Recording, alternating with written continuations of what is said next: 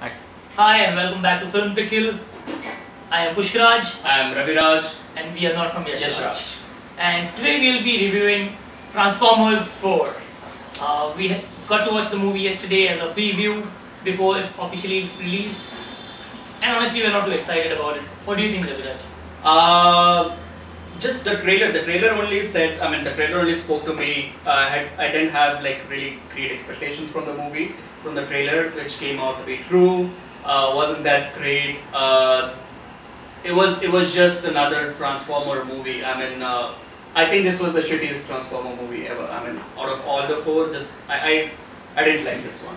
Okay, I wouldn't call it the shittiest Transformers movie of the lot because part 2 and part 3 were really crap. Like, I actually enjoyed part 1. Part 1 was the best, obviously. The whole thing that from what works for Transformers in my case is in part 1 they were mechanical. They looked like they could take a beating and they could fight. The parts moved like entire segments and then it started getting overly mechanical, too much gears, you could see too many minute parts. You can't imagine a robot like that taking gunfire from shells and cannons and everything still surviving. Yeah. They look too fragile. See, that's too technical. What I hated about the fourth part is basically all the first three parts had some strong storytelling, had some strong storyline to it. Like, if I'm talking about the Dark Side of the Moon, it had a really nice storytelling, which they connected events from the past and they made a story out of it, which they did in all the parts. The fourth part, there is no strong storyline to it. It's just events after the events after the events, and just like any other Michael Bay movie, this has lot of action, like too much of action which you can't digest, too much of machines banging on each other, too much of sparks. I didn't enjoy it. I would agree on the part that it lacks story, but I think part 4 at least has more story than part 2. Part 2 was, I don't know where the story went. It was like explosion, more Transformers. Oh my god, I found new CG, let's do this shit. Oh my god, this can move like this. Director says, go move that shit, let's explode that shit. And that's it. And in Transformers 4, till 2/3 of the movie, I actually had gone on with very low expectations and I was like amused. I was like, oh, this is above my expectations, this is quite neat. I actually maybe like it. And then when the last part came, it felt like Michael Bay is having a Christmas sale of explosions. Like, you know what? I haven't blown up enough shit throughout this movie. Let's blow up everything! And there was a firefight! That came from Boondock Saints. That just happened. Exactly. Everything blew up. Yeah, what I hated, another thing, there were too many cliches as usual. Dinosaurs. The dinosaurs were there. And how many more times you're gonna kill Optimus Prime and bring him back to life?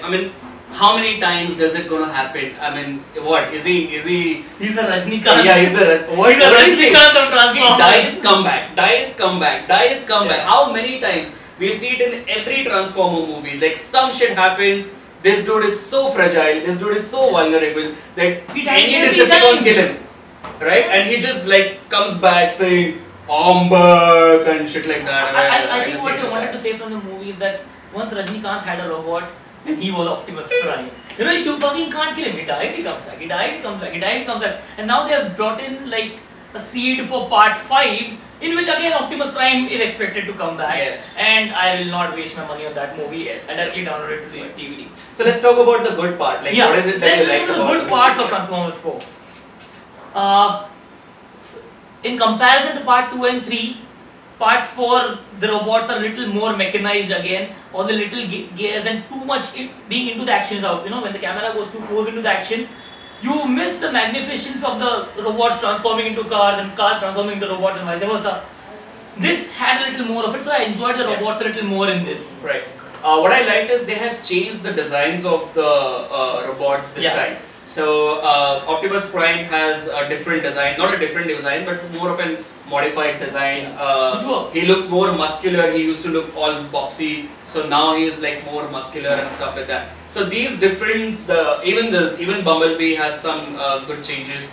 So these changes are we missed the old good robot. We missed the Ironhead. He wasn't there. The thing I liked the most in part 4 was the way the so-called villain is modeled around Steve Jobs. Yeah. It is totally amusing. He's totally yeah, Steve Jobs. You can see totally that Michael Bay clearly wanted to mimic Steve Jobs in this character. along with the bald head and carrying that apple around and creating the jellyfish wallpaper that he wanted. Right. It is hilarious in a way. Somehow, at any part do you feel that they had a less of CG budget this time?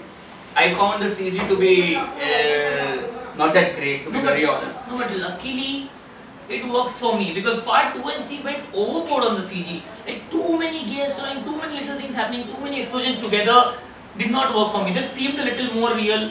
At least the film got a little more value as a film rather than just a CG display case. Right. So yeah, that's it. Get ready for too many cliches, typical Michael Bay movie, as we are saying that Michael Bay have now become the Rohit Shetty of Hollywood, blowing up things again and again, blowing up cars. I think that's an insult gone wrong. But maybe, I don't know, but yeah, I mean that's exactly. That's the parallel you can draw. Blow up everything, Rohit Shetty, Optimus Prime going, Michael Bay blows up everything. Optimus Prime going Thakur towards the end, saying, "Mujhe Gabbar zinda chahiye, he's mine." Like every other as a completely Indian guy or a person who values his money, I think that it's a 3-hour, so almost a 3-hour movie. So at least when you go to the theater and pay the money, it feels like a little value for money. पैसा वसूल हो गया भाई, इतना सारा action देखा, इतना सारा time. Did you miss Sam Witwicky? No. I did. I like that part of the There's another thing. I think Michael Bay has a thing for girls with daddy issues. Maybe. Part 1, Part 2, Part 3, Part 4. Daddy issues. All 4 parts have Optimus Prime and a girl with daddy issues. So Michael Bay, that says a lot about you. Anyway, great, yep. That would be my review. I would rate it 5 out of 10 honestly, but since I enjoyed the action, I'm probably rating it a 6 out of 10. I would say one time watch. Go watch it, have fun. Over the weekend, it's worth to watch. Right, I would give it 5.5. That levels up to 6 on that. Yeah, I mean, yeah. So 6. Yep. So go waste your money on a better movie this weekend. Watch Transformers. Don't watch it in 3D. Save some money. I mean, there's nothing great about 3D. So and that is all there is for this week. Thank you for watching. Take care.